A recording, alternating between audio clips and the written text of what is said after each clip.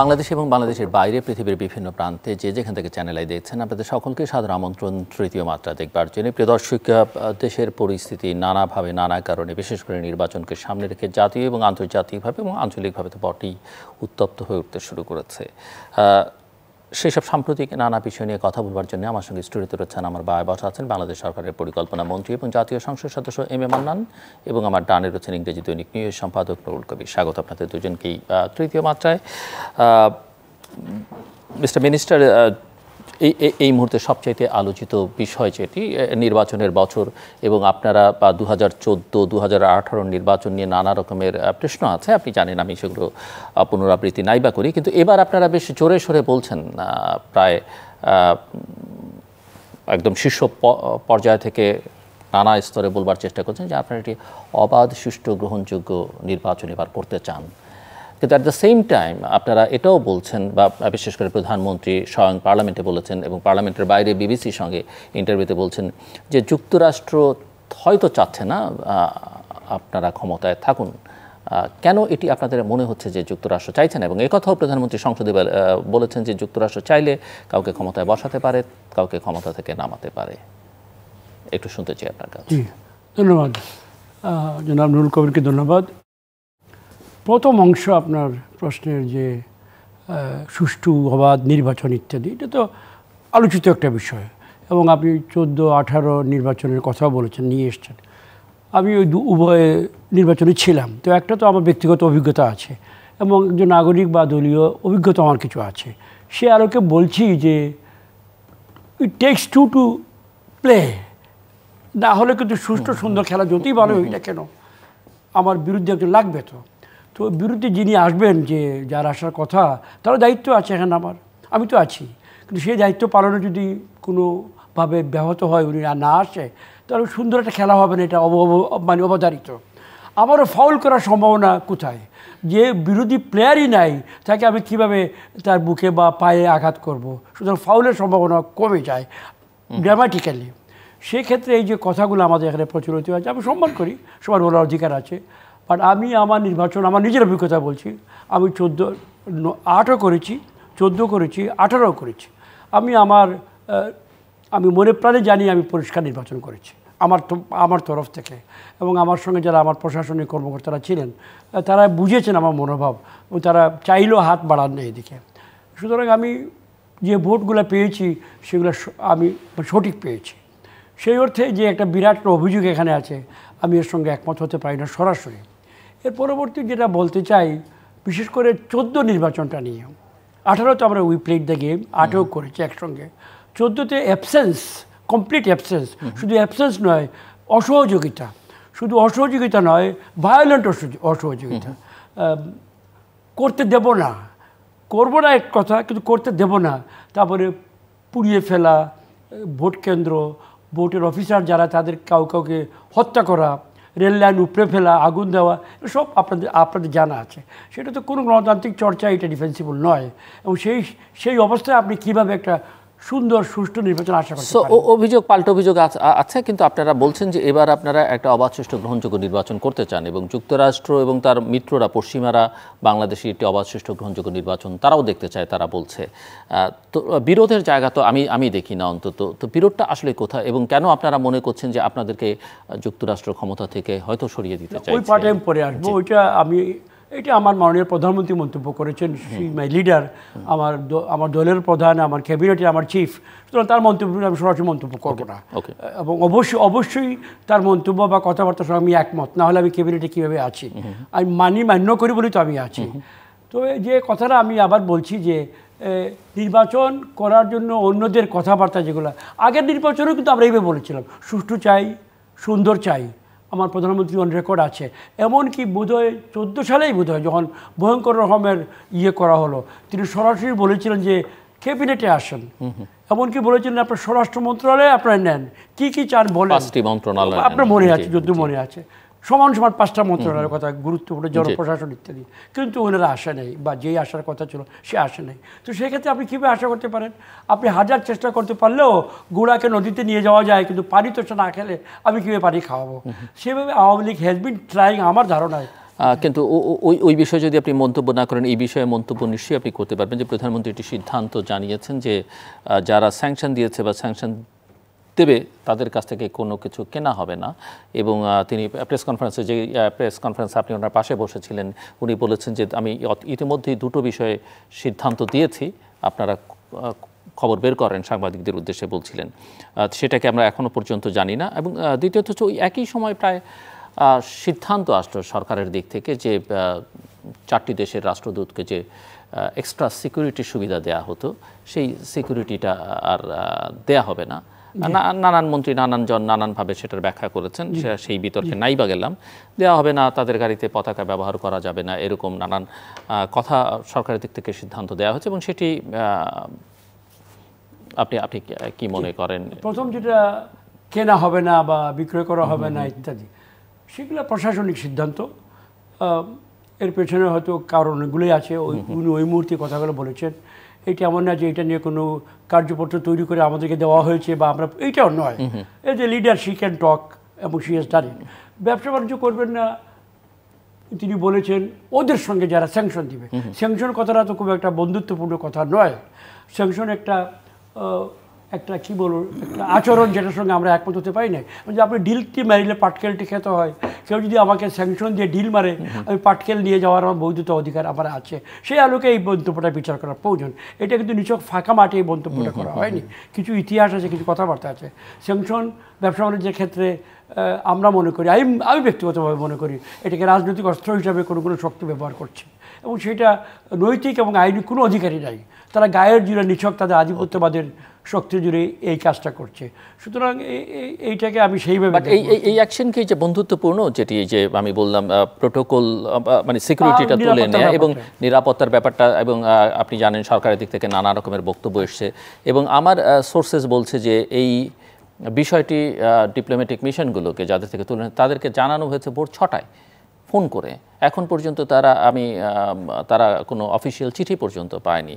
So এটা, এবং আমি আমার সোর্সেস যা বলে সেটি হচ্ছে যে আবার 4টি দেশের মধ্যে 2টো দেশের থেকে পুরোপুরি তুলে নেওয়া হচ্ছে, আর 2টো দেশের ক্ষেত্রে আংশিকভাবে এখনও আছে।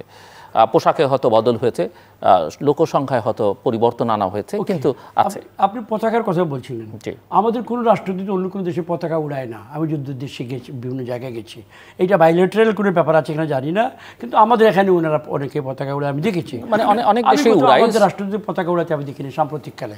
আমি যখন ইংল্যান্ডে হোক বা বড় বড় রাষ্ট্রদূত দুই জায়গায় গেছি, পতাকা বিহীন। এমনকি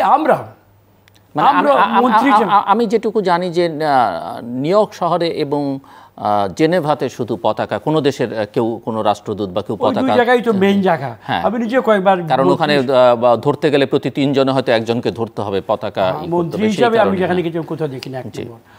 দ্বিতীয় যেটা হলো যে পতাকা, নিরাপত্তা, এগুলা জেনেভা কনভেনশন কি প্রটোকল আছে পররাষ্ট্র মন্ত্রণালয় করে, এটা গ্লোবাল এগ্রিমেন্টের ব্যাপার।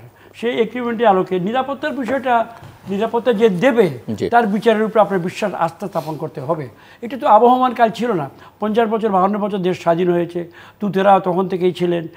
সব সময় যে একইভাবে নিরাপত্তা পেয়েছেন, একই মাত্রা তা নয়। এটা সরকার ব্যাখ্যা দিয়েছে যে কিছু ঘটনা হয়েছিল যার আলোকে আমরা আপডেট করেছিলাম।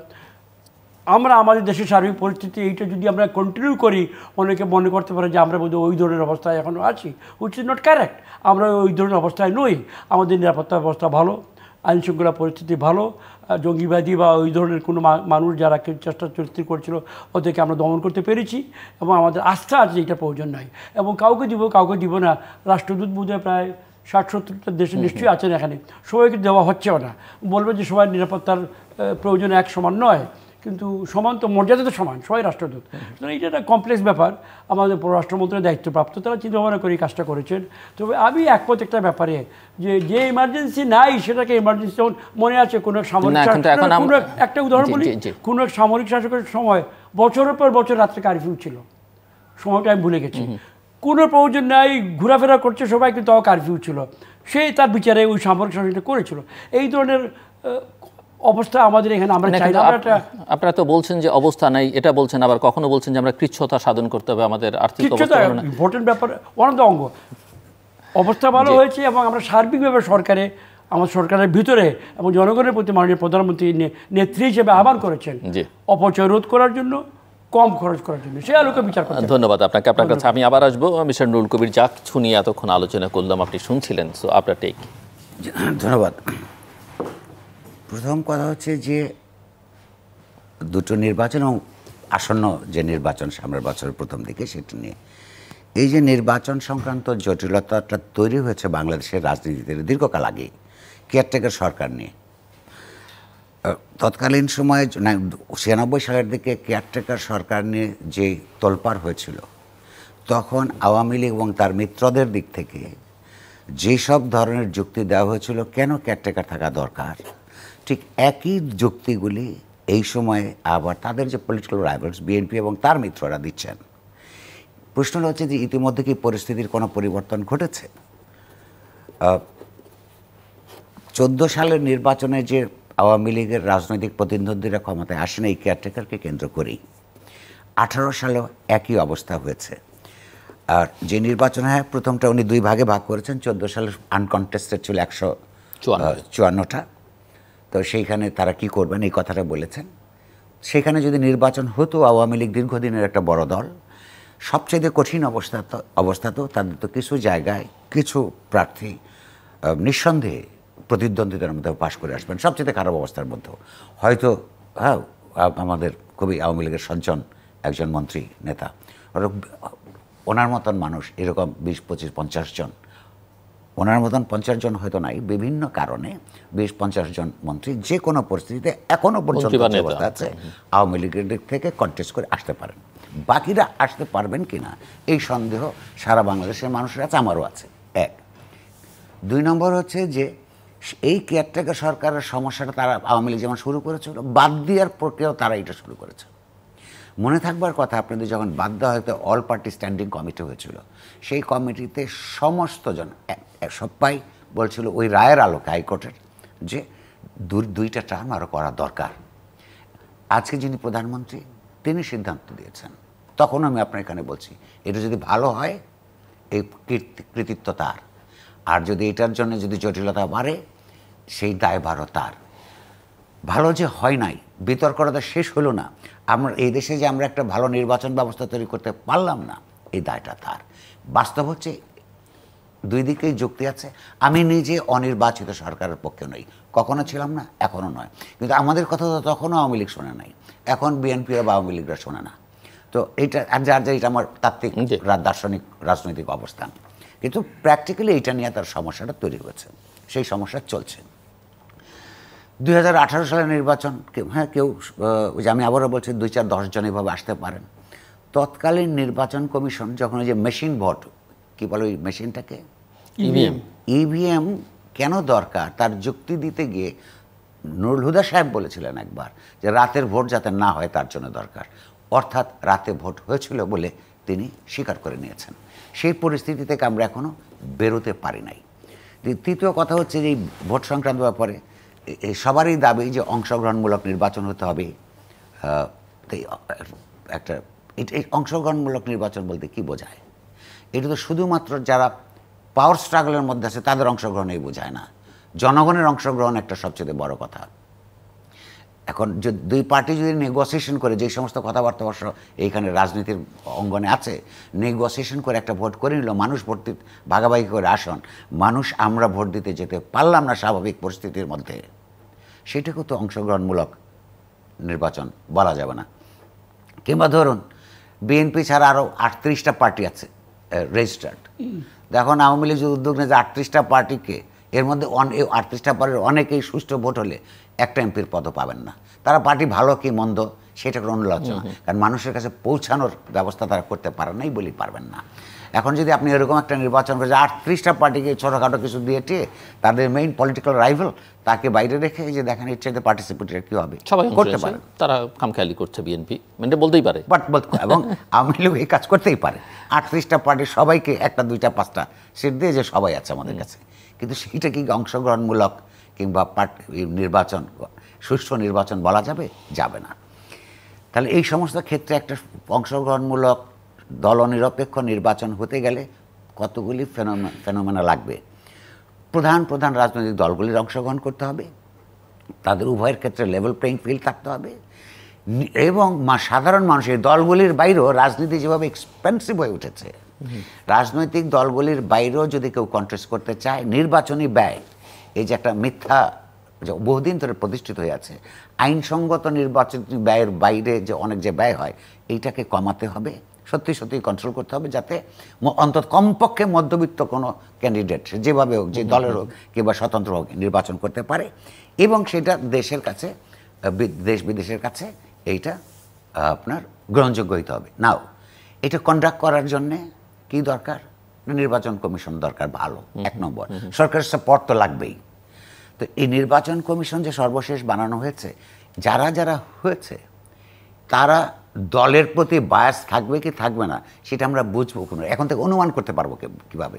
বাস্তবে না দেখা পর্যন্ত বলা অন্যায় হবে, কিন্তু অনুমান না করা পর্যন্ত আমরা সঠিক বিশ্লেষণের দিকে যাব না। যিনি এই মুহূর্তে চিফ ইলেকশন কমিশনার আছেন, আপনার মনে থাকবার কথা, এই রাজনৈতিক দল ক্ষমতাসীনদের প্রতি তার এক ধরনের বায়াস থাকবার কথা যদি পিছনের দিকটা আমরা দেখি। আপনি লক্ষ্য করুন, বাংলাদেশে উনি যখন আইন এবং বিচার মন্ত্রণালয়ে ছিলেন, ড্রাফটিং ইউনিটের অ্যাডিশনাল সেক্রেটারি হিসেবে উনি হেড করতেন। ঠিক একই সময়ে আপনার আইন মন্ত্রণালয়ের যে সচিব তার ভারপ্রাপ্ত সচিব হিসেবে উনি কাজ করেছেন। তার ব্যাপারে সাবঅর্ডিনেট জুডিশিয়ারি দীর্ঘ এই দুইটা পোস্ট একই সঙ্গে দুইটা সচিবের পদ কেন হোল্ড করবেন, এইটা নিয়ে আন্দোলন হয়েছে।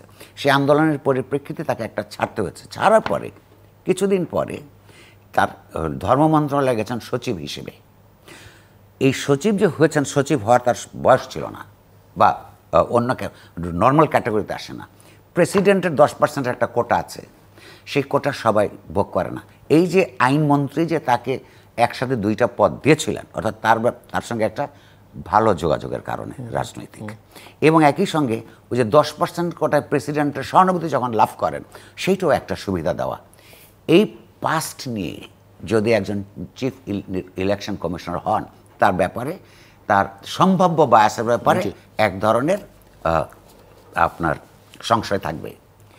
দ্বিতীয়ত হচ্ছে, সম্প্রতি আমাদের যে 22তম প্রেসিডেন্ট নির্বাচিত হয়েছেন, তিনি একটা খুব গুরুত্বপূর্ণ বক্তব্য রেখেছেন এখন টেলিভিশন বলে একটা টেলিভিশনের বক্তৃতায়।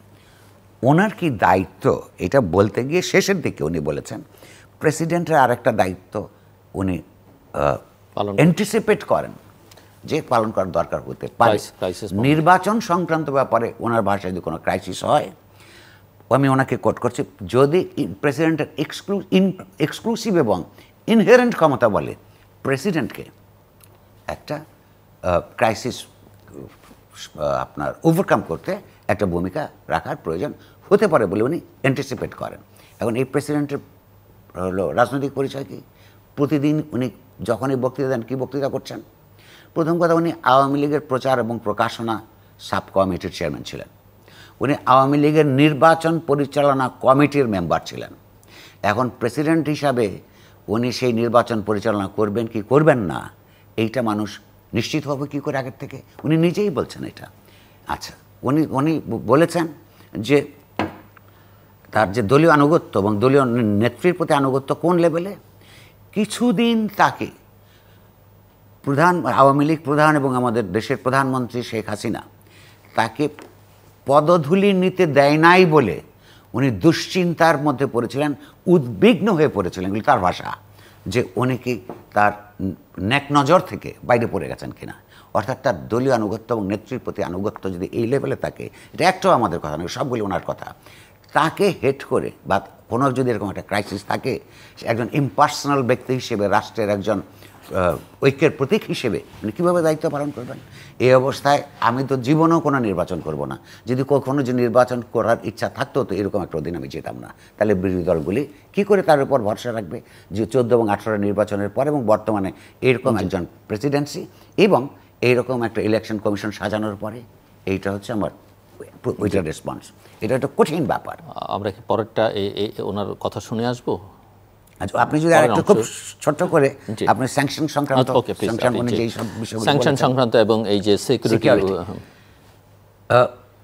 এবং যেটি প্রধানমন্ত্রী অত্যন্ত গত কয়েকদিন ধরে ক্রমাগত বলছেন যে মানন ভাই যে কথা বলেছেন যদি পরিপূর্ণভাবে সঠিক হতো, আমি একজন নাগরিক হিসেবে গর্বিত বোধ করতাম যে বাংলাদেশের এমন একটা পরিস্থিতি এসছে, পৃথিবীর অন্যান্য গণতান্ত্রিক রাষ্ট্রগুলির মোটামুটি পার এসেছে, আমাদের আইন শৃঙ্খলা পরিস্থিতি ভালো, এবং এখানে আমাদের এরকম একটা আফটার কোভিড এরকম একটা পরিস্থিতিতে যেখানে কথা বলা হচ্ছে আপনার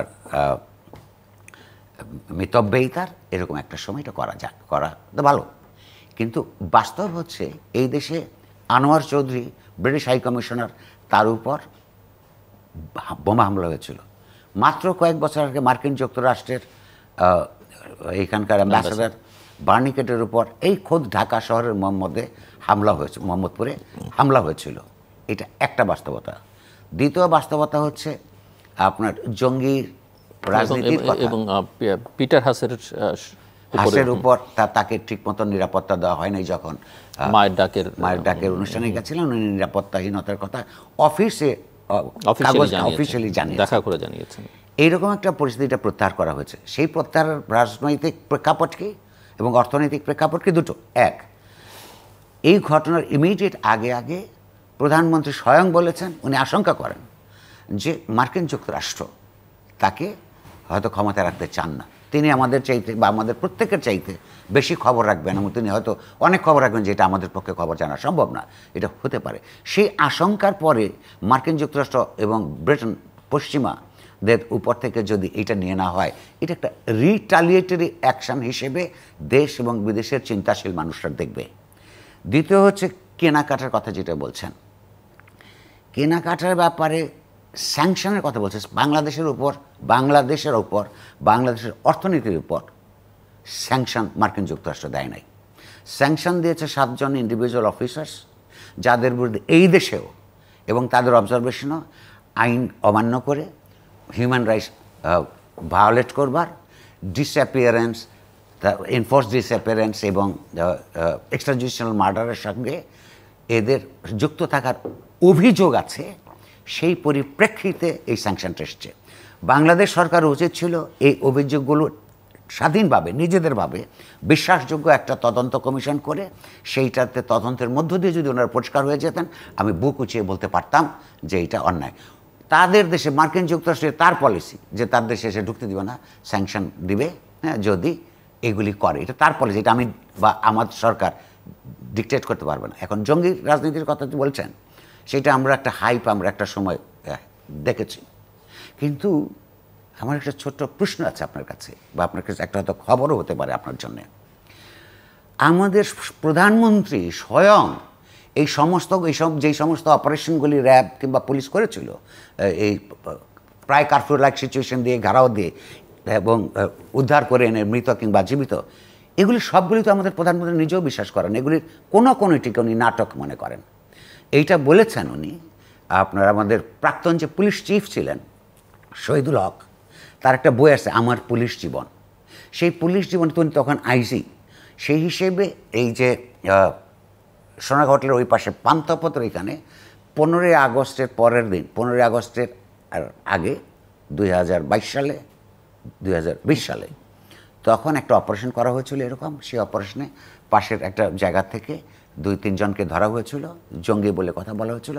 পরের দিন তিনি প্রধানমন্ত্রীর সঙ্গে 16 তারিখে যখন দেখা করেন, তখন প্রধানমন্ত্রী তাকে বলেছেন যে এত কাছে না, অর্থাৎ 32 নম্বরের কাছে এনে এই নাটকটা না করলেও পারতেন। এইটা লিখিত মুদ্রিত ইউপিএলের বই বের করা 2 বছর আগেটা হয়েছে। তো যেই জঙ্গির তৎপরতায়, যেটা আরও অনেকেই নাটক বলেন, অন্তত কিছুকে তো বলেনি, স্বয়ং প্রধানমন্ত্রী নাটক মনে করেন, সেই দোহাই দিয়ে আপনি র্যাবের মাত্র 7 জন অফিসারের পক্ষে দাঁড়িয়ে একটা শক্তিশালী রাষ্ট্র, সেই রাষ্ট্রের সঙ্গে দ্বন্দ্ব সংঘর্ষের মধ্যে যাবেন, এইটা ওই 7 জন উপকৃত হতে পারে। কিন্তু সারা দেশ যদি ঝুঁকির মধ্যে পড়ে, তাহলে এই দায়িত্ব সরকারের। আমরা নাগরিক হিসেবে এ ব্যাপারে আপনার খুবই দুশ্চিন্তার মধ্যে থাকি। শেষ কথা, অস্টারিটির কথা বলছেন। অস্টারিটি ঘোষণার পরও এই দেশে এমপি সাহেবদের একটা গ্রুপ খিচুড়ি কীভাবে রান্না করে এইটা দেখবার জন্য প্রতিনিধি দল হিসেবে ভারতে গেছে। আপনি অস্টারিটির কথা বললে আমি বা আমার দেশ ফেলো সিটিজেন্স তারা কি বিশ্বাস করবে এই পর্বে? মিস্টার মিনিস্টার, আমি জাস্ট একটু যোগ করে দিই যে আপনি ওয়ার্ল্ড ব্যাংকের অনুষ্ঠানে ছিলেন, প্রধানমন্ত্রী যখন গেলেন বাংলাদেশ ওয়ার্ল্ড ব্যাংকের সম্পর্কের 50 বছর আয়োজন, সেখানে প্রধানমন্ত্রী একটি পেন্টিং নিয়ে গেছেন পদ্মা সেতুর ছবি, এবং অনেকেই মনে করছেন এটা উচিত একটা জবাব দেওয়া হয়েছে। সো স্যাংশনের একটা উচিত জবাব, হয়তো কোনো কিছু আমরা কিনবো না এটি হতে পারে, কিন্তু পাল্টা দিক থেকে যদি ঠিক আছে আমাদের কোনো আমরাও কিনবো না, আমরা বেচবো, তোমরা যখন কিনবে না আমরা বেচবো না, অথবা তোমরাও কিনো না আমরাও কিনবো না, এরকম একটা সিচুয়েশনের মধ্যে যদি চলে যায়, মানে যাদের থেকে আমরা কিনবো না তারা যদি, কারণ আমরা তাদের কাছে অনেক বেশি বিক্রি করি কেনার চাইতে, তারা যদি ওই রকম একটা সিদ্ধান্ত নেয়, তো সেটা কি বাংলাদেশের জন্য কল্যাণকর হবে কিনা? জাস্ট ধন্যবাদ। আমি একটু ছোট্ট যোগ করে দিই যাতে এটা আমার মাধ্যমে যাতে মানুষও জানতে পারে। বাংলাদেশ মার্কিন যুক্তরাষ্ট্র থেকে 2022 সালে $2.80 বিলিয়ন বিভিন্ন জিনিস কিনেছে, আর বাংলাদেশ থেকে আমেরিকানরা কিনেছে $10.42 বিলিয়ন 2022 সালে। এটা বাংলাদেশ ব্যাংকের আপনার পরিসংখ্যান। তাহলে দুই পক্ষ যদি বন্ধ করে কারা বেশি ক্ষতিগ্রস্ত হবে? ধন্যবাদ। অনেকগুলো বিষয় এসছে। প্রথম যে আমি একটা প্রেক্ষিতটা বলতে চাই, ইন্ডিভিজুয়ালস অথবা ইনসিডেন্টস, ইন্ডিভিজুয়াল ইনসিডেন্টস অথবা ইন্ডিভিজুয়াল ব্যক্তি, এগুলা পিক আপ করে আলোচনা করা যায়, বাট আমি সেদিকে যাব না, কারণ আমি মনে করি এটা এই ক্ষেত্রে বোধহয় প্রাসঙ্গিক নয়। আমি ট্রেন্ডের দিকে যাব, আপনার কোন দিকে চলছে মোটা দাগে বিষয়টা। প্রথমে জনাব কবিরের কেয়ারটেকার নিয়ে তোলপাড় করা আওয়ামী লীগ করেছিল তখন ইত্যাদি বলেছেন, এবং অনেককে নিয়ে, এবং যে যুক্তি দেখিয়েছিল বর্তমানে কেন এই যুক্তি নয় এই ক্ষেত্রে, তিনি এই মোটা জায়গায় এইটাই বলছেন, ভিতরে অনেক কিছু আছে। আমি মনে করি সেই যুক্তি একই, কিন্তু প্রেক্ষিত এক নয়।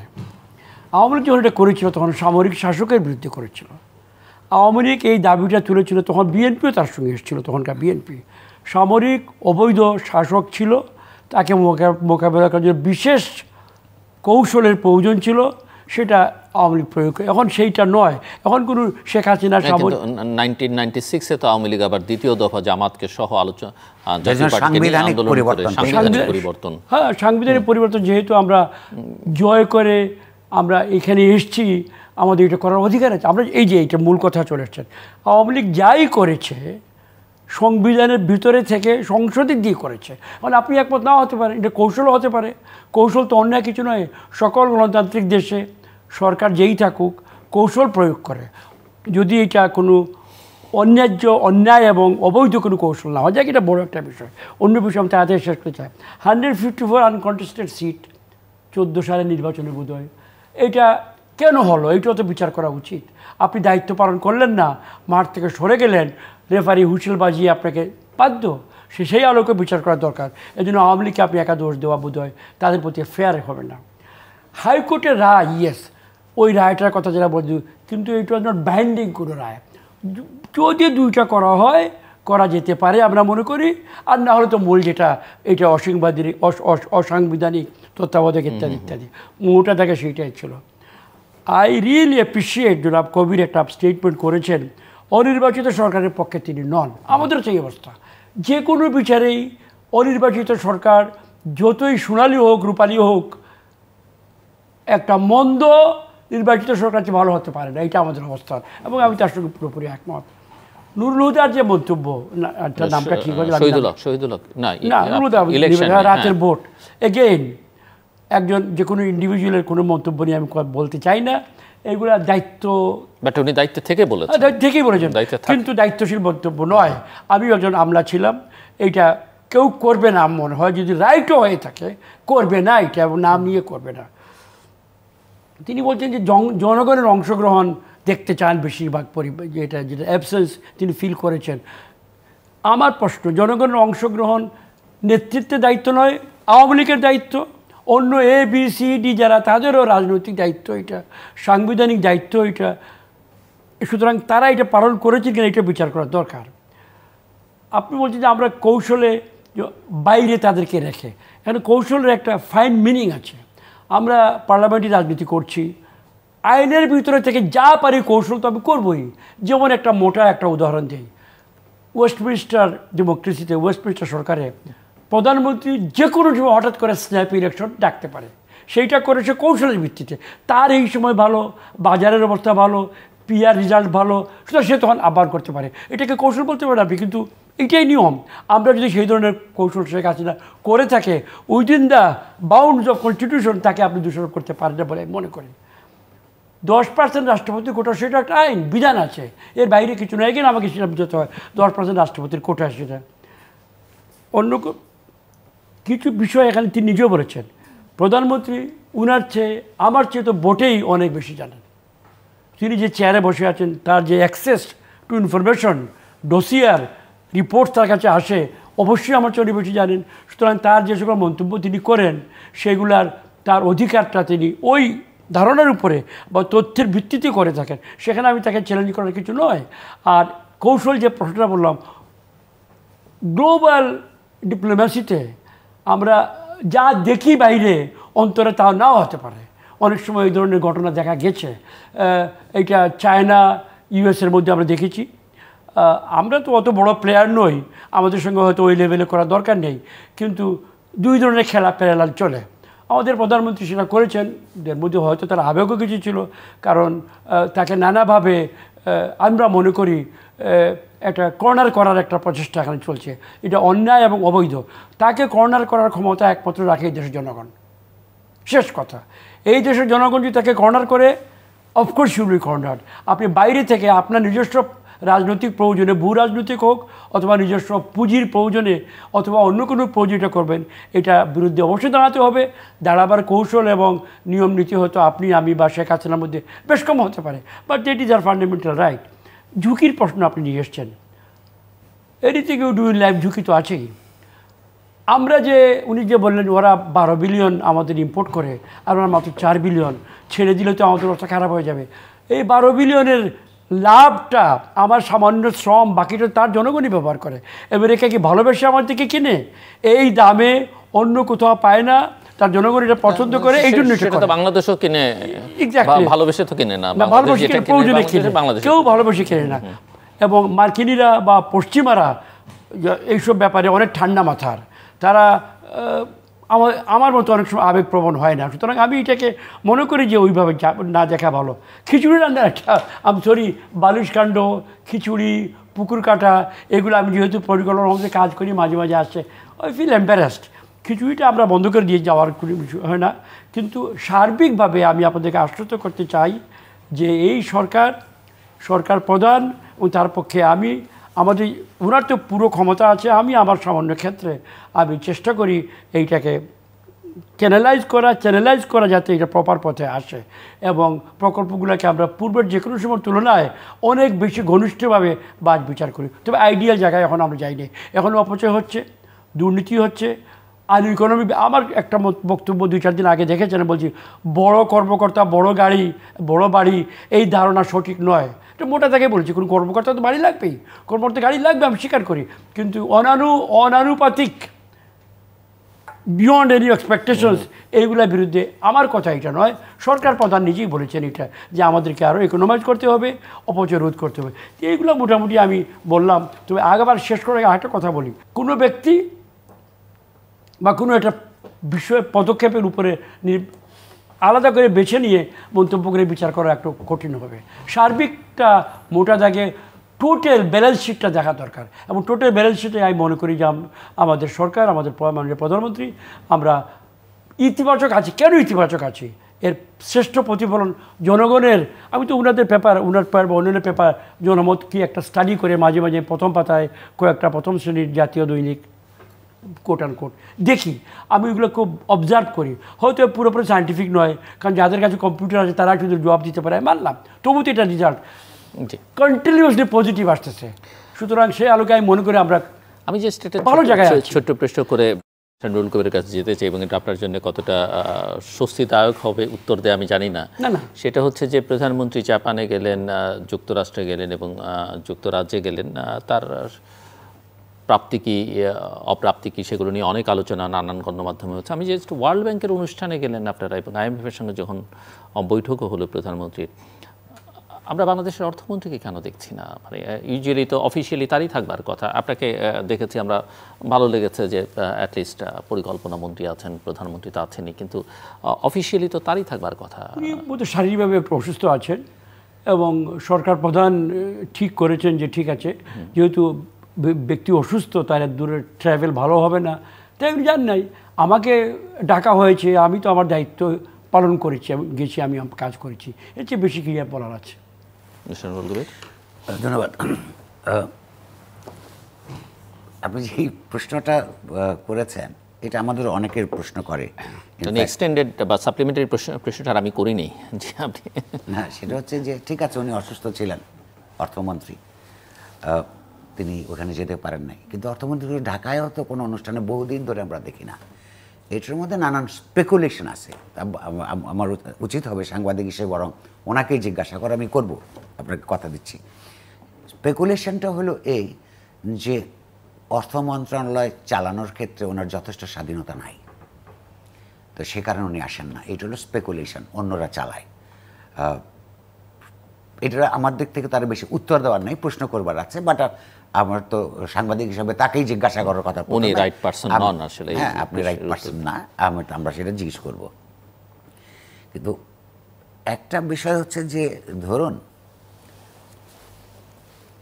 গণতান্ত্রিক ডিসপেন্সেশন বলে একটা কথা আছে, তো এই যে মিডিয়া ল সংক্রান্ত নানান কথা আপনারা শুনছেন, একটা গণতান্ত্রিক ডিসপেন্সেশনের মধ্যে ডিএসএর মতো আইন থাকে না।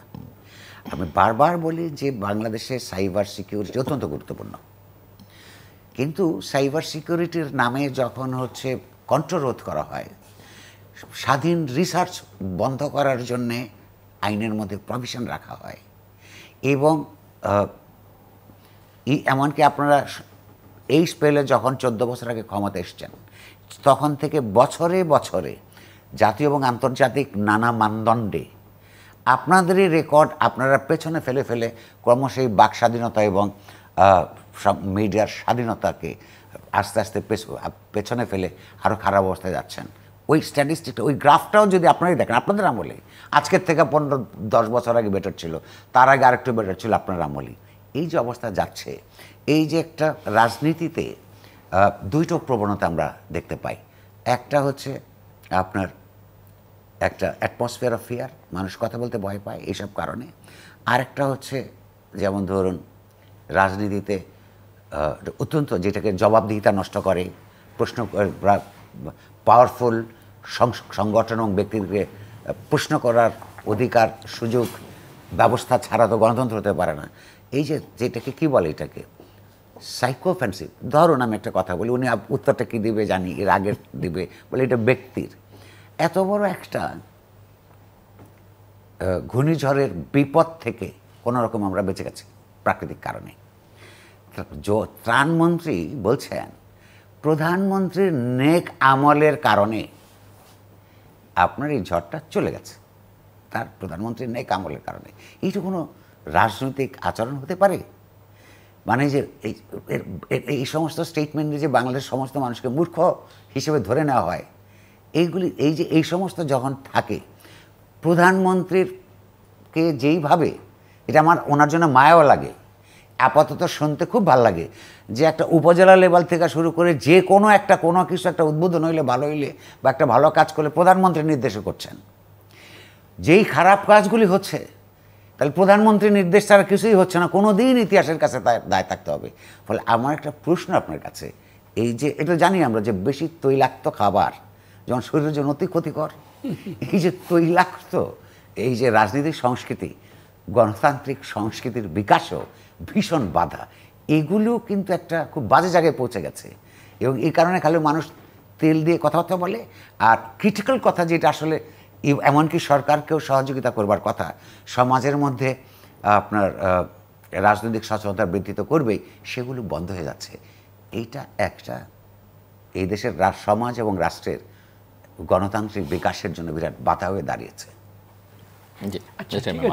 তৈলাক্ত ব্যাপারটা ওইটি আগে বলি, থ্যাংক ইউ। খুব একটা চিন্তার কারণে আপনি তৈলাক্ত বেশি হলে তো পিছলে পড়ে যাবে এমনি, সুতরাং ছেড়ে দিন, এটা আমি না বলাই ভালো। ভেরি ইম্পর্ট্যান্ট সাইবার আইন আপনার ভেরি স্ট্রং পয়েন্ট, এবং এটা নিয়ে জনগণের বা সুশীল সমাজে একটা ভালো আছে এটা। এবং এই সরকার যে কথা শুনে একটা সচেতন সরকার, ইতিমধ্যে সরকারের রিঅ্যাকশন থেকে প্রতিক্রিয়া আপনারা বুঝতে পেরেছেন। আইনমন্ত্রী নিজেই বলেছেন কোনো ক্ষেত্রে এটা অপপ্রয়োগ হয়েছে, হিউজ অন রেকর্ড, আমি পেপারে পড়েছি। বাট প্রধানমন্ত্রী ভয়েস অফ আমেরিকার সঙ্গে বলেছেন কোনো অপপ্রয়োগ হয়নি। আমি ওটা মুখোমুখি যাচ্ছি না, আমি আইনমন্ত্রী যেহেতু আইনমন্ত্রী এর আগে অনেক মাস আগে বলেছেন যে এটা সংশোধন হবে, সংশোধন হয়নি। একবার বলেছেন সংশোধন হবে, আবার বলেছেন এটা সংশোধন হবে না, আবার বলছেন সংশোধন হবে।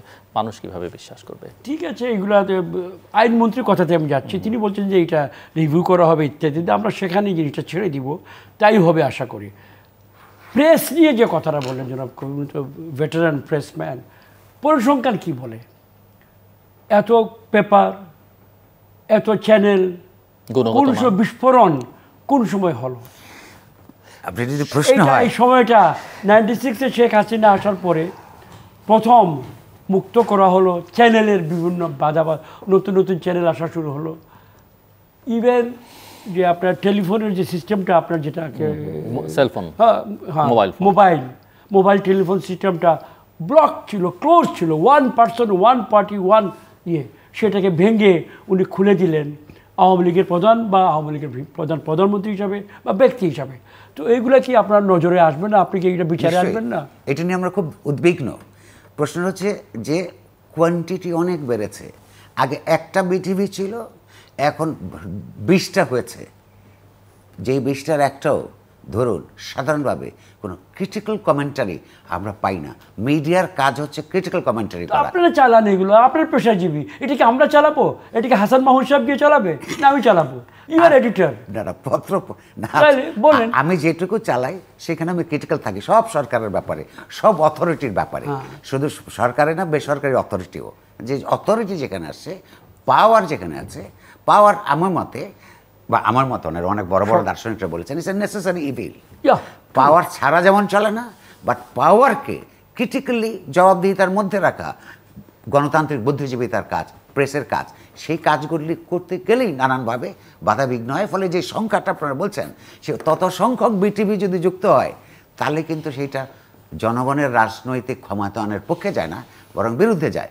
যারা সরকারের পক্ষে বলে তাদেরকে নানা সুযোগ সুবিধা পাবে, এবং যারা সরকারের ব্যাপারে আপনার ক্রিটিক্যাল হবে তারা নানা ধরনের আপনার হয়রানির মধ্যে পড়বে। আমরা এরকম একটা সময় অতিক্রম করছি। আমি আরেকটা প্রশ্ন করতে চাই যে আমরা এতক্ষণ সরকারের নানা ভূমিকা নিয়ে আলোচনা করলাম এবং নির্বাচন নিয়ে আলোচনা করছি, বিরোধী দল আসলে কি করছে? মানে বা আমরা ভালো নির্বাচনের কথা বলি, গণতন্ত্রের কথা বলি, সেখানে বিরোধী দলের একটা গুরুত্বপূর্ণ ভূমিকা আছে। মিস্টার মান্নান তার গত দুটো নির্বাচনের সময়ের প্রশ্ন আলোচনা করতে গিয়ে সেখানেও বিরোধী দলকে নানাভাবে অভিযুক্ত করেছেন। কিন্তু আমি আজকের বাস্তবতায় বিরোধী দল আসলে কি করছে? এটা অত্যন্ত গুরুত্বপূর্ণ প্রশ্ন। নানান কারণ আমি মনে করি বাংলাদেশে আওয়ামী লীগ তার যে জন্মকালীন রাজনৈতিক প্রতিজ্ঞা, প্রমিসেস, সেইখান থেকে অনেক দূরে সরে গেছে।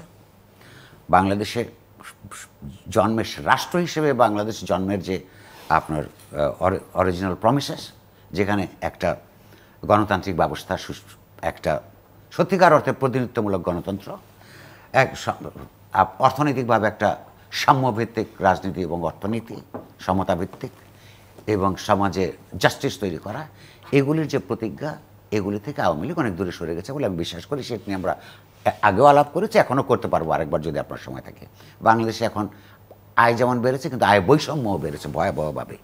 এইটা কোনো যে কী বলে যে এই নেক আমলের কাজ না। এই ক্ষেত্রে বিরোধী দলের যেই ভূমিকা থাকা উচিত ছিল, এই বরাবরই তারা গত 15 বছর ধরে পালন করে নাই, এখনও পর্যন্ত পালন করছে বলে আমি মনে করি না। এমনকি এই যে রাজনৈতিক একটা অগণতান্ত্রিক রাজনৈতিক ডিসপেন্সেশনের কথা তার প্রতিদিন বলছে, আমরাও বলছি, কিন্তু আমরা তো একটা রাজনৈতিক পরিবর্তন টেনে দিতে পারবো না। সেইটা পরিবর্তন করতে হবে তাকে। সেই তাকে করার জন্য কি তার কর্মসূচি, আওয়ামী লীগের থেকে সে আলাদা করে কি করবে, এইখানে সাংবিধানিক যে কতগুলি প্রতিবন্ধকতা আছে সেগুলি তারা গণতান্ত্রিক রিফর্মস করবে কিনা, এইখানে সাংস্কৃতিকভাবে যে অগণতান্ত্রিক সংস্কৃতির বিকাশ করছে নানানভাবে। তারা তো রাষ্ট্র মেরামতের রূপরেখা পর্যন্ত দিয়েছে। রাষ্ট্র মেরামতের রূপরেখার মধ্যে প্রথম কথা হলো রাষ্ট্র মেরামতের রূপরেখা, এটা স্কুলের বাচ্চা ছেলেরা একসময় বলেছিল, সেই শব্দটা সেই বাক্যবন্ধ তারা নিয়েছে। এইগুলো কেন তারা করে, এটার মধ্যে তার চিন্তাশীলতা পাওয়া যায় না। প্রথম কথা হচ্ছে যে বাংলাদেশে একটা যে কোনো ইতিহাস হচ্ছে, ওনাদেরকে যদি রাজনৈতিকভাবে সরাইতে হয়, এই দেশের ইতিহাস অনুযায়ী যতগুলি অপোজিশন পার্টি আছে সবাইকে একমত হইতে হবে, সেটা এক প্ল্যাটফর্মে থেকে হোক কিংবা যৌথভাবে হোক কিংবা ধরুন ওইটাকে কী বলে সাইমালটেনিয়াস মুভমেন্ট বলতেন আপনারা, এরাও তাই যুগপথ আন্দোলন, এইটা এই দেশের ফর্মুলা হিসেবে দাঁড়িয়েছে। প্রত্যেকটা অপোজিশন পার্টি আলাদা আলাদা করে কথা বলছে, কিন্তু এটা যে প্রধান বিরোধী দল হিসেবে তাদের যে দায়িত্ব থাকে সমস্ত কতগুলি ন্যূনতম কর্মসূচির ভিত্তিতে ঐক্যবদ্ধ করে তারা ব্যর্থ হয়েছে এখনও পর্যন্ত। দ্বিতীয় কথা হচ্ছে ন্যূনতম কর্মসূচিতে তারা যারা ক্ষমতায় যাবে তারা রাজি থাকতে পারে, আমরা কেন রাজি থাকবো জনগণ? আমরা দেখতে চাইব উন্নততর কর্মসূচি কী দিয়েছে, যেইটা আওয়ামী লীগের থেকে তাকে আলাদাভাবে শনাক্ত করা যায়। সেটা কদ্দূর গিয়ে করবে তা তো পরের আলাপ, সেটা বলতে হবে, অন্তত না করলে আমরা বলতে পারবো এই কর্মসূচি তারা দিয়েছিল। একটা ম্যাসিভ ডেমোক্রেটিক রিফর্মস বাংলাদেশে জরুরি, এরকম প্রোগ্রাম এখনও তারা করতে পারে নাই। গণতন্ত্র মঞ্চ বলে যে ছোট ছোট করে দল আছে, ওদের হয়তো বড় পার্টি না, কিন্তু এখানে বেটার চিন্তা করার লোক আছে। বিএনপির ভিতরে নেতা নেত্রীদের অনেকের চাইতে বেটার চিন্তাশীলতা তাদের আছে। তাদের সঙ্গে এক খসড়া কর্মসূচি করতেছে 5 মাস ধরে, যদি পত্রপত্রিকায় পাই। দ্বিতীয়ত প্রশ্ন হচ্ছে যে প্রধান বিরোধী দল জনগণকে বা অন্যদেরকে ঐক্যবদ্ধ করবে দূরের কথা।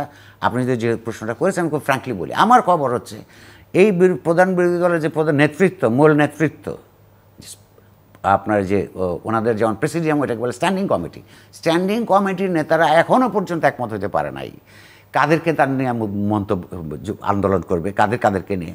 একদল রাইট উইং যারা আছে তারা বলে যে জামাত ইসলামী সহ আর যত হচ্ছে ইসলামপন্থী রাজনৈতিক দলগুলির সঙ্গে করবে। আর এক গ্রুপ বলে যে না, এখানে যারা একটু মডারেট তাদের সঙ্গে করবে, লেফটদের সঙ্গে রাখবে। আরেক গ্রুপ মনে করেন আমরা একাই করব, এগুলি তারা ঠিক করতে পারে নাই। তাদের সঙ্গে জনসমর্থন ভীষণ, তারা নানানভাবে তারা দেখিয়েছে। সবচেয়ে বড় কথা আমার জানা মতে, ওই পার্টিতে সবচাইতে সুন্দর ইমেজ যেটা তার রাজনৈতিক প্রতিপক্ষরা পর্যন্ত স্বীকার করে, পার্টির সেক্রেটারি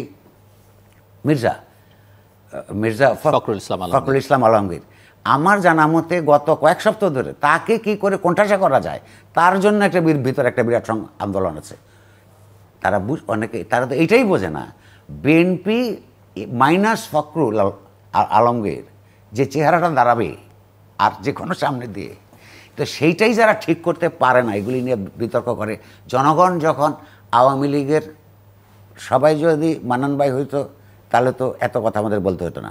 কেন্দ্র থেকে পরিধি পর্যন্ত আওয়ামী লীগের ক্ষমতাবান নেতা কর্মীদের অত্যাচারে মানুষ অতিষ্ঠ, যার কোনো ক্ষতি করতে পারে না তার সঙ্গে কমপক্ষে বেয়াদবি করে। এগুলো আওয়ামী লীগের অবস্থা। এখন অর্থনৈতিকভাবে সমস্যা তো আছেই। ওই যে গত পরশুদিন বিআইডিএসের সেখানে আপনি ছিলেন, বলছে এই যে পোস্ট কোভিড সময় আরবান পুয়ারদের 51% বেড়ে গেছে। এরকম একটা পরিস্থিতিতে মানুষের জন্য রাজনৈতিকভাবে সাংস্কৃতিকভাবে উন্নততর গণতান্ত্রিক পরিবেশ এবং কর্মসূচি দেওয়ার জন্য যে যোগ্যতা কমিটমেন্ট থাকা দরকার, যেটা আমাদের প্রত্যেকের জন্য প্রয়োজন। আমরা ডেমোক্রেটিক ডিসপেন্সেশন চাই, তার কর্মসূচি চাই, হ্যাঁ, তার রূপরেখা চাই। এইটা তারা এত বছরও ঠিক করতে পারে নাই, ফলে তাদেরও দায়িত্বহীনতাও তো আমি মনে করি অপরিসীম। মির্জা ফখরুল ইসলাম আলমগীরের সঙ্গে যেটা হচ্ছে বলে আপনার সোর্স যা বলছে, সেটা কি এখানে যারা আছেন তারা করছেন নাকি মূল লিডারশিপই তাকে? এগুলি তো আওয়ামী লীগ বিএনপি, এটা ওনার বললে শুনতে খারাপ লাগবে, এগুলি তার রাজনৈতিক দল ওই অর্থে না, এগুলি মালিকানা সিস্টেম হয়ে গেছে। সো মালিকরা চাইছেন, মালিক চাইছেন, এখানে তো মালিক পক্ষ একটা, ওইখানে মালিক পক্ষ দুইটা, ছোট মালিক বড় মালিক আছে। আচ্ছা, এবং এই ভিতরে আবার কেউ ছোট মালিকের লোক কেউ বড় মালিকের লোক, তাদের মধ্যেকার সমস্যা আছে।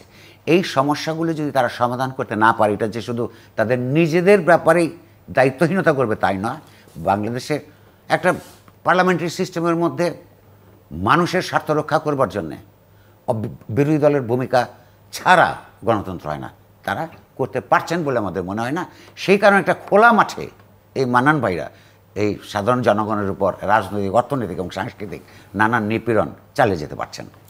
মান্নান, ঠিক আছে, প্রথমেই ওই কথাটা একটু বলি আপনাদেরকে। বৈষম্য নিয়ে আমি একটু বলবো, কিন্তু তার আগে এই যে বিরোধী দল গত কয়েক বছরের মধ্যে মানুষের জীবন সংশ্লিষ্ট যে বিষয়গুলো, ভাত, আবাসন, যোগাযোগ, এই সকল বিষয়ে বা মানুষের কল্যাণ বা বৈষম্যের বিষয়েও আমরা যে সকল কাজ করেছি আমাদের সরকার গত 15 বছরে, তারা কখনো কোনো বিষয়ে কোনো বিকল্প প্রস্তাব নিয়ে এসছে? আমি অন্তপক্ষে দেখি নাই। এই বিষয়টা তাদের মেনুতে আছে কিনা আই হ্যাভ মাই ডাউট। একমাত্র বিষয় মেনুতে এসে গেছে প্রতিহিংসা, গেট আউট। আমি যেটা মনে করি এইটা বোধহয় কাজ হবে না, আমার যে ধারণা। সুতরাং এই একটা কথা বললাম। আমি জনাব নুরুল কবিরকে বলছি যে দারিদ্র্যের হার এটা বোধহয় কারেকশন লাগবে। হ্যাঁ, কোভিডের সময় বেড়ে 51-এ উঠে গিয়েছিল বলে একটা স্টাডিতে এখন নেমে, কিন্তু এটা 18 নিচে চলে আসছে এবং আরও নামছে। বৈষম্য এটা তাত্ত্বিক বিষয়। মোটা দাগের সম্পদ অনেক সৃষ্টি হয়েছে দেশে। আমাদের জাতীয় উৎপাদের পরিমাণ এখন প্রায় $500 ট্রিলিয়ন, $500 বিলিয়ন এর বেশি। সুতরাং সেখানে বৈষম্য প্রাথমিকভাবে হবে, কারণ আমাদের মূল যে কৌশলটা গ্রোথের অথবা ইকোনমিক পরিবর্তনের, সেটা পুঁজিবাদী। যার হাতে পুঁজি সে বেশি আয় করেছে, যার পুঁজি নেই, দক্ষতা নেই, লিটারেসি নেই, কানেক্টিভিটি নেই, যোগাযোগ নেই, সোশ্যালি আউটকাস্ট, সে তো কম। আমাদের কৃতিত্ব বরঞ্চ এইটাই যে ওই পর্যায়ের জিরো লাইনে যারা বাস করে, ক্ষুধার্ত মানুষ, তাদেরকে আমরা প্রথমবারের মতো আমাদের ইতিহাসে একটা অবস্থান করে দিয়েছি যে তারাও দিনে 2 বেলা 3 বেলা ভাত খেতে পারছে। এই মুহূর্তে বাংলাদেশে ওই ধরনের লোকের সংখ্যা অত্যন্ত নগণ্য। যারা ইচ্ছাকৃত না খেয়ে থাকে এটা আলাদা কথা। সুতরাং সার্বিক বিচারে আমি মনে করি রাজনৈতিকভাবে, অর্থনৈতিকভাবে আরেকটা অত্যন্ত ভয়ঙ্কর একটা জিনিস তিনি বলেছেন। আমি must give reply to this one. Awami League তার মহান আদর্শ থেকে সরে গেছে, যে তার সৃষ্টিকালের আদর্শ। আমি মনে করি সরে গেছে, এখন মোটা দাগে শেখা দিয়েছে এবং এই থাকার প্রধান নায়ক হলেন আমাদের মাননীয় প্রধানমন্ত্রী। তিনি চেষ্টা করছেন। কেন হয়েছে এইটা তো আপনি বলবেন। এই হত্যা, এই ভূরাজনৈতিক যে নানা ধরনের ষড়যন্ত্র আমাদের বিরুদ্ধে, এটা তো অস্বীকার করার উপায় নেই। উনার নজরে এইটা আছে, আপনাদেরও আছে। সুতরাং আওয়ামী লীগ তার যে মূল যে আদর্শ থেকে সরেনি, একটু উবলিং করছে, কাঁপছে এদিক সেদিক, কিন্তু নেত্রী শক্ত হাতে ধরে রেখেছে এবং তার হাতেই শুধু আওয়ামী লীগের আদর্শ সংরক্ষণ হবে না, বাঙালিত্ব, বাংলাদেশ এবং বাংলার দরিদ্র মানুষের একদম নিজের, আমি ন্যায্যতা বলছি না, যে বাস্তবিকভাবে খেয়ে পরে বাঁচার যে একটা সুযোগ এই প্রথমবারের মতো সৃষ্টি হয়েছে, এটা সুরক্ষা করতে হবে। এই জন্য আমরা তার সঙ্গে কাজ করি, আমি তার সঙ্গে কাজ করি ওই জন্যই। শেষ প্রান্তে সেটা হচ্ছে যে অপোজিশনের ব্যাপারে আমাদের দুইজনের অভিযোগ এক। তবে আমি একটু বলবো যে ওনাদের কাছে ওরা বিকল্প প্রস্তাব দেয় নাই, তো আমি অনুমান করতে পারি, বুঝতে পারি কেন সরকারের কাছে বিকল্প প্রস্তাব দিবে না। কারণ সরকারকে তারা মনে করে এবং দেশের আরও বহু মানুষই মনে করে যে এটা ঠিক যথার্থভাবে নির্বাচিত সরকার না, তারা তার থেকে বিদায় করে দিয়ে তার ক্ষমতায় যেতে চায়। আর প্রতিহিংসার কথা বলেছেন, শুধু হিংসা থাকলে তো প্রতিহিংসা হয়। বাংলাদেশে এই মুহূর্তে হাজার হাজার অপোজিশন করবে, এটা শুধু বিএনপি না, তারা নানাভাবে লক্ষ লক্ষ হামলার শিকার, ফলে তারাও খুব একটা নাজুক অবস্থার মধ্যে আছে। তো সেইটা তো রাজনৈতিকভাবে কারণে হয়েছে, রাজনৈতিকভাবে হিংসা প্রতিহিংসা চলছে, যেটা আমাদের কাছে ভালো লাগে না। কিন্তু আমাদের কথা হচ্ছে এই বিকল্প প্রস্তাব তার থাকতে হবে, দেশের জন্য থাকতে হবে, আমাদের জন্য থাকতে হবে। ফুল ডেমোক্রেটিক রিফর্মসের জন্য তারা কি করতে চায় ক্ষমতায় গেলে, কেবল হচ্ছে একজনের বদলে আরেকজনের ক্ষমতায় যাবে। আর আমরা তো একটা প্রজন্ম পার করে দিলাম। আমি বোধহয় রাজনৈতিকভাবে সচেতনতা লাভ শুরু করেছি 8ম শ্রেণী থেকে। সামাজিক, সাংস্কৃতিক, রাজনৈতিক সব আন্দোলনের একটা পর্যায় পর্যন্ত এই গণতন্ত্রের জন্য সংগ্রাম করেছি। সাংবাদিক হিসেবে সাংবাদিকতাকে রাজনৈতিক তৎপরতা মনে করি, গণতান্ত্রিক রাজনৈতিক তৎপরতা বুদ্ধিজীবিতার দিক থেকে আছে। কিন্তু আমরা তো এক প্রজন্ম শেষ হয়ে গেল। আমরা তো একটা এক পার্টি যাবে আর এক পার্টি আসবে, এর মধ্যে আর কতকাল? আমরা যদি তারা সত্যিকার অর্থে জাতীয়তাবাদী রাজনৈতিক, অর্থনৈতিক এবং সাংস্কৃতিক কোনো কর্মসূচি হাজির করতে না পারে, তাহলে এই বিরোধী দলকে দিয়েও এই দেশের মানুষ একদিন ভিন্ন বিরোধী দল খুঁজবে। এইটা সমস্ত পক্ষের মনে রাখা দরকার। আপনি যোগ করবেন আর কিছু? 30 সেকেন্ড। তেমন কিছু বলেন নাই, তিনি কিছু বিশ্লেষণ করেছেন। আমি বিকল্প তো অলওয়েজ বিকল্প আছে কিন্তু সকল সমাজেই, এমনকি আবদ্ধ সমাজ যেগুলো সেখানেও বিকল্প বেরোবার সুযোগ পাচ্ছে না। আসুক, আমি ওয়েলকাম করে যে নাগরিক আরও বেটার বিকল্প আসুক, আরও প্রগতিশীল বিকল্প আসুক, আরও ন্যায্যতা ভিত্তিক বিকল্প আসুক, আমি সেই জন্য আপাতত আমার হাতের কাজগুলো আমাকে করতে হবে, না হলে কিন্তু দায়িত্বহীনতার পরিচয় হবে। সেই কাজটা করা আমার দায়িত্ব। আর আমাদের এই ক্রিটিক করার দায়িত্বশীলতার প্রতি আপনারা আশা করি সহানুভূতিশীল থাকবেন। দর্শক অনুষ্ঠানের শেষ প্রান্তে আমরা তৃতীয় মাত্রা সম্পর্কে আপনারা লিখতে পারেন ডাকে ইমেল এসএমএসের মাধ্যমে, ইন্টারনেটে আমাদের অফিসিয়াল ওয়েবসাইট অথবা সোশ্যাল মিডিয়াতে যেসব পেজ রয়েছে সেসব পেজে আপনাদের মতামত রাখতে পারেন। আর আপনাদের মতামতই আমাদের অনুষ্ঠান তৃতীয় মাত্রা আপনি দেখতে পাবেন প্রতি বৃহস্পতিবার এবং শুক্রবার বাংলাদেশ রাত 2টোয়, সোমবার সকাল 11:30 এবং শুক্রবার দুপুর 3টায়। দেখবার আমন্ত্রণ রইল। তৃতীয় মাত্রা পর্বটি আপনি সামাজিক যোগাযোগ মাধ্যম ফেসবুক এবং টুইটার সরাসরি দেখতে পারেন। ফেসবুক, টুইটারে তৃতীয় মাত্রা লাইভ স্ট্রিমিং হচ্ছে এবং টেলিভিশনের পর্দায় দেখতে না পারলে যে কোনো সময় যে কোনো স্থান থেকে ইউটিউবে তৃতীয় মাত্রা চ্যানেলটি সাবস্ক্রাইব করে পুরোনো পর্বগুলো আপনি দেখতে পারেন। মিস্টার নুরুল কবির এবং মিস্টার মান্নান, অসংখ্য ধন্যবাদ এই আলোচনা অংশ নেবার জন্য। দর্শক, সরকারের মন্ত্রী এবং একজন সম্পাদক কথা বলছিলেন, নানা বিষয় নিয়ে কথা হচ্ছে, সেই সব কথা আমি টানতে চাই না, কিন্তু এই সকল আলোচনার এখন এই 2023 সালের মে মাসে দাঁড়িয়ে সেটি হচ্ছে যে বাংলাদেশে একটি অবাধ, সুষ্ঠু, গ্রহণযোগ্য, অংশগ্রহণমূলক এবং আন্তর্জাতিক মানসম্পন্ন নির্বাচন খুব জরুরি এবং সেই লক্ষ্যেই আমাদের আসলে সকলের কাজ করা উচিত। সকলের চাওয়া তাই, সরকার সেটি বলছে যে তারা সেরকম একটি নির্বাচন চায়, আওয়ামী লীগ বলছে, বিরোধীদের দাবি সেটি, আমাদের উন্নয়ন সহযোগীরা সেটি বলছে এবং সাধারণ মানুষ যাদের কথা বলবার সুযোগ অত্যন্ত সীমিত তাদেরও আকাঙ্ক্ষা সেটি যে তারা যেন নিজের ভোটটা নিজে দিতে পারে। যদি এই ভোটদানের মধ্যে বা একটি ভালো নির্বাচনের মধ্যেই গণতন্ত্রের সব আকাঙ্ক্ষা শেষ হয়ে যায় না, গণতন্ত্র শেষ হয়ে যায় না, যেটি এখানে আলোচনার মধ্যে এসছে যে এর জন্য দীর্ঘমেয়াদী পরিকল্পনা দরকার। গণতন্ত্রকে কীভাবে শক্তিশালী করা যায়, প্রাতিষ্ঠানিক রূপ দেওয়া যায়, উন্নয়ন অগ্রযাত্রা যেগুলো আছে সেগুলোকে টেকসই করবার জন্য যে মানের গণতন্ত্র বাংলাদেশে চর্চা করা দরকার, সেই মানের গণতন্ত্র নিয়ে যাবার জন্য মনস্তত্ত্বে যে পরিবর্তন আনা দরকার আমাদের রাজনৈতিক নেতৃত্বের, আমরা আশা করব সেটিও তারা করবেন। অন্যথায় একটি ভালো নির্বাচন হয়তো হবে, কিন্তু গণতন্ত্র আরাধ্য থেকে যাবে সব সময়ের জন্য। দর্শক, আমাদের সঙ্গে থাকবার জন্য আপনাদের অসংখ্য ধন্যবাদ, আপনাদের সবার জন্য শুভকামনা।